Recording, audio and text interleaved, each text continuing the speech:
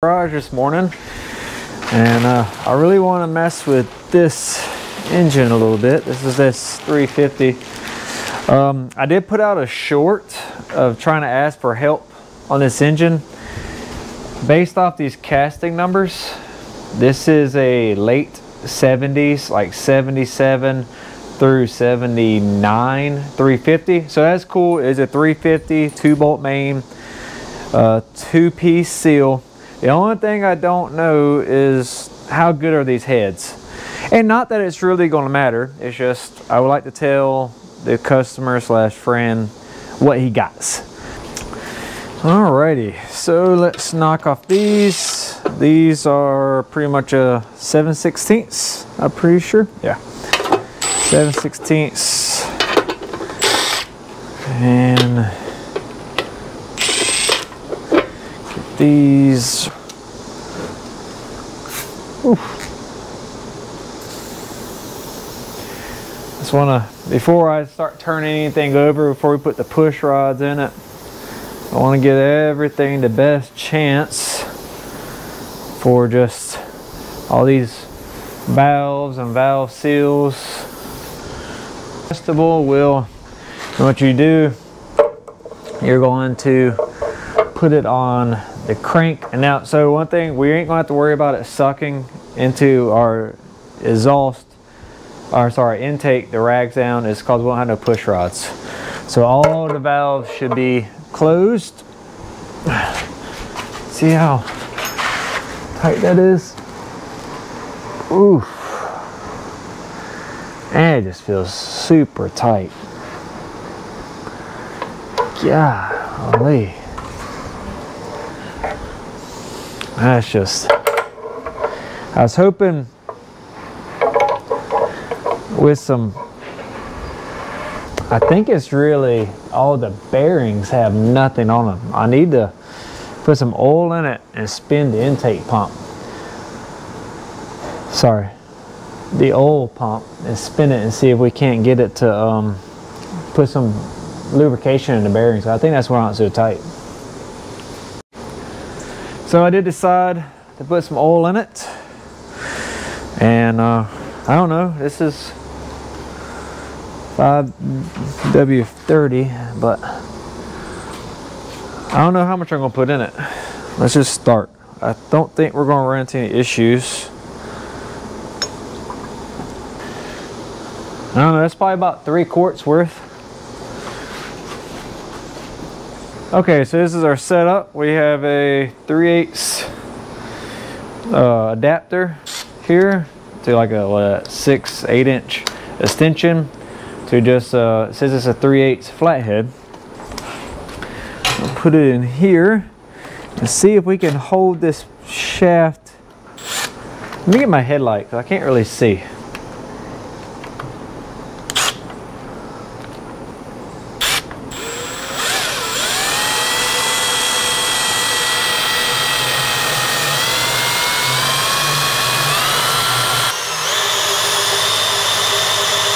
It is pouring out of a port right here.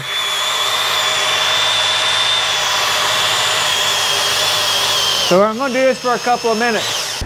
All right, so we got that done. Let's see how she turns now. If I had a bet, I bet it's gonna be a lot better, but I can't verify that. Or I can't swear to it. Let's see.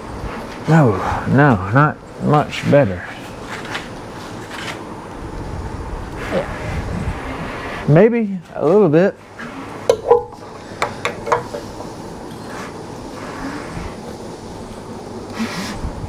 Here, the rings, they're really tight. Let me get some transmission fluid and put down these cylinders. Okay, I mean,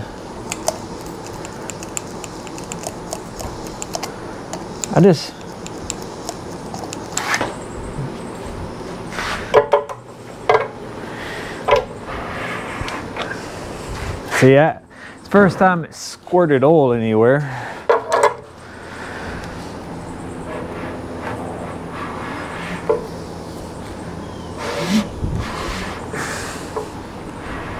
That feels actually a little bit better.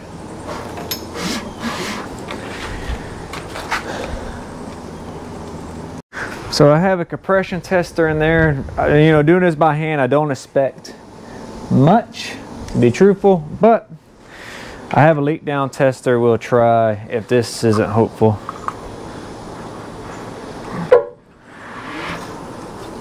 Oh, gas compression. I can't turn that over, not with this. Okay, let's revisit that. Whew, about to drop that. So one of the things you want to do when let me readjust y'all. So one of the things you want to do when doing your compression tester, like you have to have this Schrader valve in here. And if you take the Schrader valve out, if you're going to use it for a leak down, you got to take the Schrader valve out. So you just do that. You just got to remember to put it back in.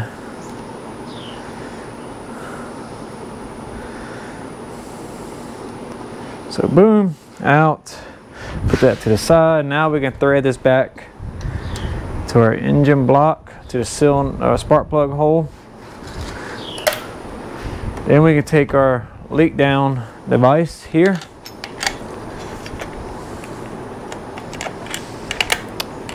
Just a regular air fitting coupler. And then we're going to take our air hose and plug it up here. So the idea is going to be, this should be set around 100, and you're going to have two gauges. You're going to have your input coming in, which is going to be probably line pressure, I guess. And then this should be the pressure of the cylinder, and you only want a percentage. Being that these have no push rods, we don't have to worry about top dead center or really anything. You're probably supposed to, but I'm not worrying about it in this case. The engine might move, pushing that piston down, depending on where it's at. But we should get a pretty good percentage, being that if this was really rebuilt like we're hoping, and we don't have to worry about valves timing. So let me input this.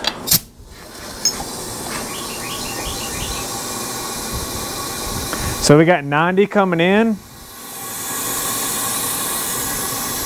I hear it leaking past the rings, and we're at 70 psi on that one.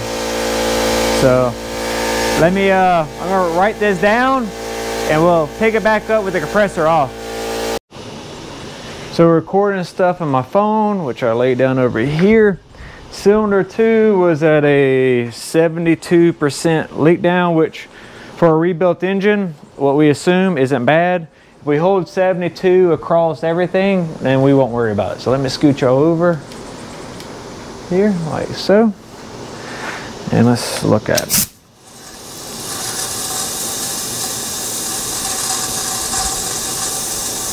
And the rings, being that we put transmission fluid and everything, should seal up decently. This one's only wanting to hold at 45. So, leak downs tests all over the place.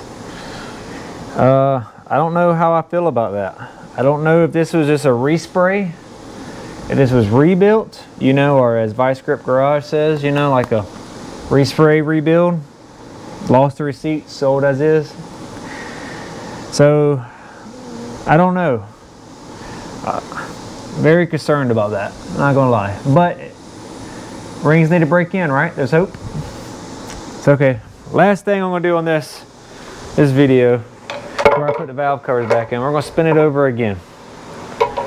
Because it seemed like number 6 was weird.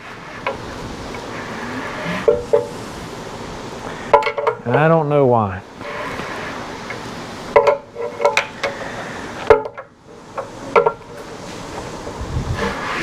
I mean, I think it's getting better. Yeah, see, like, there's no spark plugs in that. But, I mean, at this point, what's it gonna hurt to just get it running? Okay, so that's doing a leak down test for Chris. And yeah, we're going to have to figure it out.